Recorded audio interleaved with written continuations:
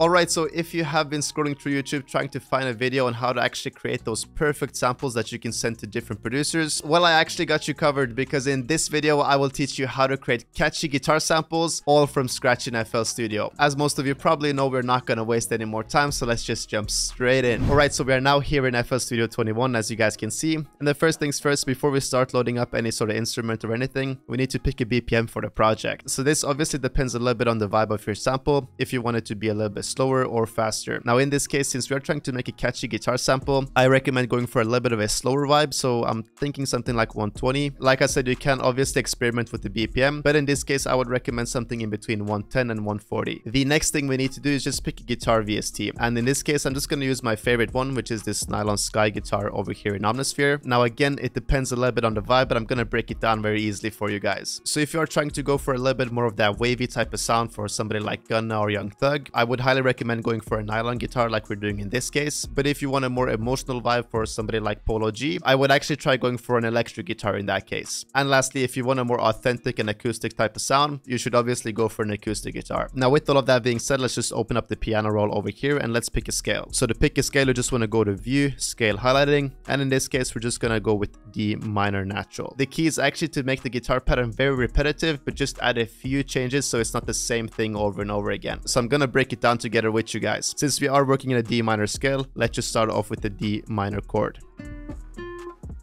You create the D minor chord by just skipping one of the highlighted notes, putting the one note above it, again skipping the highlighted note, and putting a note above that one again. So the way I like making these repetitive guitar patterns is actually first of all going to the magnet tool over here and switch it from cell to third beat down here. Once we have done this, we can just highlight the top two notes and push them 2 spaces to the right. So we can do the same thing with this top one, 1, 2 to the right there. Alright, so that is going to be our first chord. Obviously, we're going to make this a little bit more realistic, and we're also going to build off of this. But one thing you need to make sure before we actually move on, I don't know if you've noticed, but if you see the velocity down here, it's actually a little bit lower than usual. The reason for this is because you want to make sure your guitar patterns are actually played a little bit softer. This is just going to help the whole feel of your sample, and don't worry about the volume because you can obviously turn it up later on using some effects. Now that we have this first chord, I'm actually going to shorten it a little bit just so we can repeat it over again. Now we want to start making some changes over on these last 2 chords. So the changes don't need to be huge or anything like that. We just want to do a few note changes here and there just so we can switch up the vibe of the pattern while still keeping the same type of flow. So the way I'm going to do this is just by pitching this A5 up 1 semitone, and then we can also go to this F5 and pitch it down 1 semitone. Also make sure to extend the notes just so you have a more natural sound to your guitar VST. And let's take a listen to the first part of our pattern.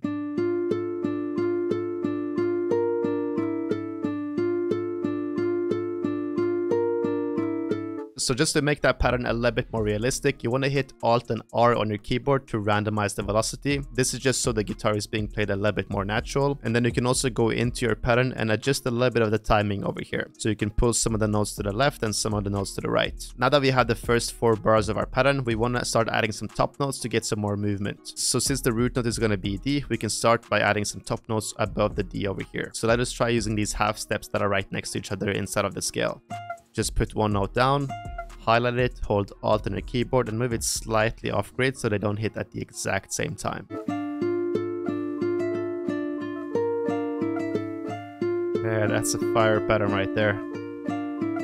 Alright, so we're starting to get a super cool melody for the first part. Now, like I said, we want to keep the same type of flow, but we don't want the same thing to repeat over and over again. So a super cool way we can actually change this up a little bit while still keeping the same flow of our pattern is just by copying the same exact pattern over, but on a second part, we can actually just pitch it down by either 5 semitones, or we can pitch it up by 5 semitones. So in this case, let us just try pitching it down by 1, 2, 3, 4, 5 like this. Let's hear the second part right now.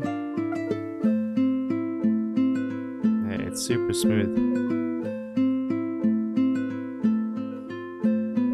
Now the cool thing about this is that you don't even have to worry about the notes that aren't in the scale. They are still gonna sound good as long as you have them in the scale on the first part right here. So now we have a pretty catchy guitar pattern, but it doesn't have the best sound to it. And the reason for this is because the guitar VST is super dry and we need to add some effects to it. Alright, so for the effects, I'm gonna cover some of the more essential ones just so you know how to get a good quality sound out of your guitar VST. So the first thing you should add is gonna be a reverb. You can obviously pick whatever reverb you like. I have the Rome reverb right here. I also know the Valhalla Vintage verb is very popular, but just add a slight bit of reverb so you can really get some more ambience to your sound. As you can see, it doesn't even have to be a lot, about 16-15%. Next effect we're gonna add is gonna be RC20. This again is just to get more of that vinyl and realistic sound to our VST. I like going for this vinyl 3 preset over here as it gives it the best sound. You can kind of hear that D tune as well. It really gives the guitar a authentic feel to it.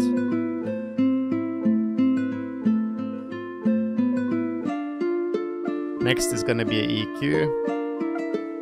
Pretty straightforward, just lower some of the low frequencies, and you also want to remove some of the boxy mids as well. Alright, so the last things I recommend adding to your guitar VST is just going to be a couple of effects to enhance your whole sound. So I'm just going to add this J37 to add some more saturation to our sound. Then I'm just going to add an imager, putting the stereo separation to about 36 just to widen out the whole guitar sound. And lastly, I'm just going to add a tiny bit of noise suppression just to remove some of the noise in the background. So now let us just quickly take a listen to how the guitar sounds without any effects.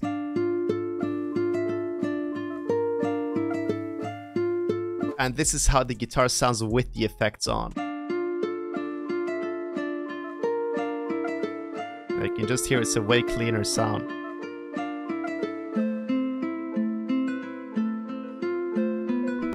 Alright, now that we have the whole main guitar pattern down, let's start adding some more elements to our sample. Now, like I said, we want to make sure to keep this catchy and simple. So the key is actually not to add a lot of different layers. It is actually just to have a few layers, but very important and catchy layers. So let me just quickly explain what I mean by this. So what we want to do with this sample is just add a few instances here and there that we feel like could really enhance the whole thing. So in my opinion, right now we are missing a proper counter melody, we are missing some ear candy, and we are obviously missing a lot of the low end. So that is pretty much just 3 essential layers we need to add to turn this into a catchy guitar sample. So let us try adding a proper counter melody first. Since we are working with a guitar, there are a couple of different instruments that I feel like sound amazing together with the guitar. This is first of all obviously a flute that has become super popular together with the guitar, but you can also add a couple of vocals or a violin phrase. But before we actually go ahead and add the counter melody to this sample, I just quickly want to let you guys know that if you feel like you are learning a lot from these videos, I have actually released my personal producer master course, which is pretty much a full course on everything that you need to know to become a full-time music producer. So I'm pretty much going through everything and I'm not holding any secrets back on this one. So in the course, I'm actually covering everything from mindset, loops, samples, drum patterns, how to create beats, full tracks, and I'm even teaching you guys a step-by-step process on how to actually make money as a music producer. So if it sounds interesting at all, you can just go on my website, it is BBMarko.com, or you guys can just click the first link down below as well. Alright, so with that being said, I actually did find this flute phrase in Splice.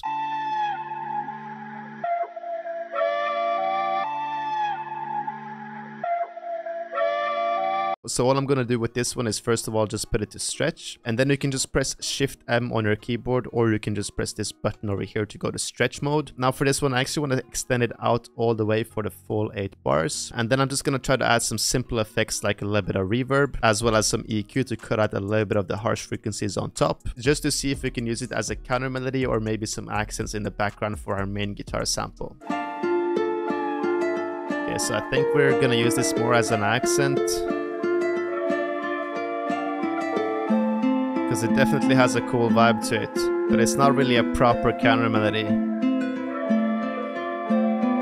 Alright, so like I said, we're going to use that flute more as an accent for a couple of different parts, and then I'll actually try to add some sort of vocal as our counter melody. But before we add that vocal, let's sort out the low end. So to do this, I think we just need to add a simple bass pattern. As for the bass, I'm just going to use this popular bass over here in Contact, and we pretty much just want to follow the root notes of our main guitar pattern over here. So we're going to start off by laying down one on a D, and we can extend this out a little bit and make a more busy pattern over here on the end.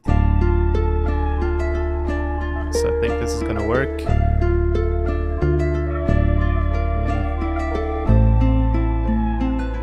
So we get that low end from the bass. Now just to very quickly add some more ear candy to this, you can just drag in a random one shot, and I'll show you guys a super cool trick you can do. So I'm quickly just going to drag in a random one shot from my kit. Then you just want to open up the one shot and turn off loop points, but press the reverse button on. Then all you want to do is just lay down a simple 2-bar note on the root note from the guitar. Now this is going to give you a super cool reverse type of sound. Just take a listen. Alright, so the last thing we're going to do to the sample is just add those vocals we were talking about for the counter melody. With these vocals, you also want to make sure to really drown out the whole sound. You don't want them to be too present because then it's going to overtake most of the melody. We just want to keep this a little bit low-key in the background so it can act more as a counter melody. Alright, so I did just add this vocal pattern right here and they seriously sound crazy. But the thing is, the way they sound now without any effects, it really overtakes the whole sample. Just take a listen as an example.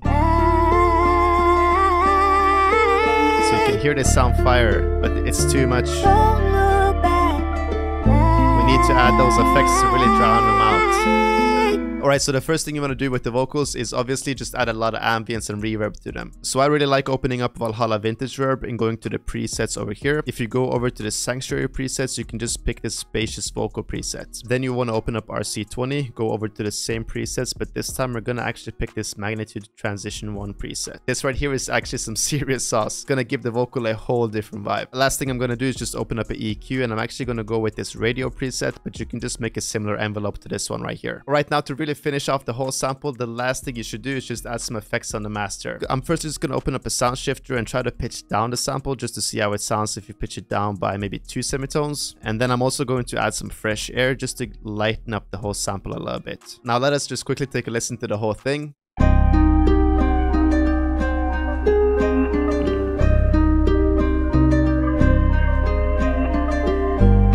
This sounds crazy.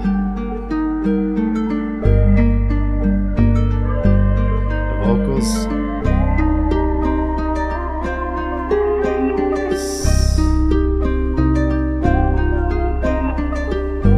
That's a catchy guitar sample for sure. Last section right here.